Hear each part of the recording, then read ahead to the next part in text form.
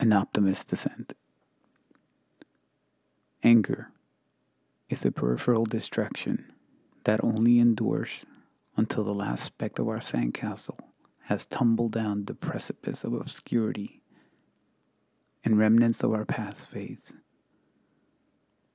Our love is a seal and proof that we mattered, if only for a brief moment in the scope of history lasting but a lifetime in our memories.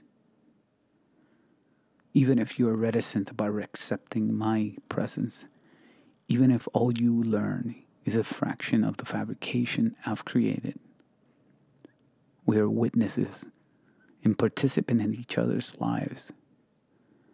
Thus, we can never diminish nor dismiss the other's existence.